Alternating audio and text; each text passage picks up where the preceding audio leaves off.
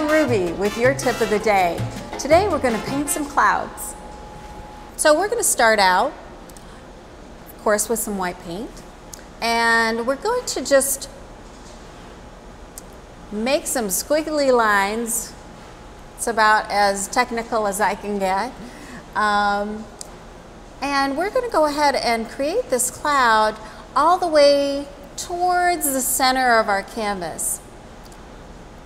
And I'm using just this small flat brush.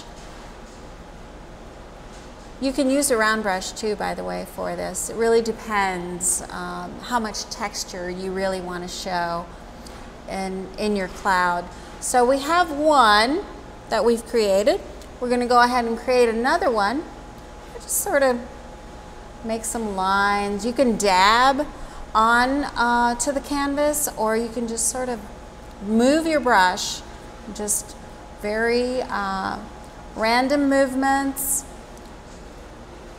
We're going to make this one, oh, we got a little bit of color in there. No worries, we're good.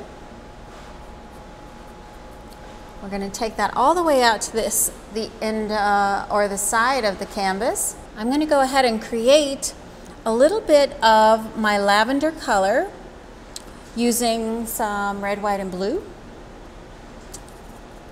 And I'm going to make it very liquid, so just adding a little bit of water to it. Make sure there's not too much on the brush, because you do want it more water than anything else. You want it to be somewhat transparent. Maybe that's a little too much. Let's take that, and I'm just going to bring that color into the bottom of the clouds, and you're just basically dabbing. You're dabbing your brush on the canvas. And then at the very end, you want to add just that little bit of yellow from the sun. It's reaching up to the sky, up to and into the clouds, and we're just going to add just a little bit right there. And that's our cloud. For more information, go to our website, check out our calendar, and like us on Facebook.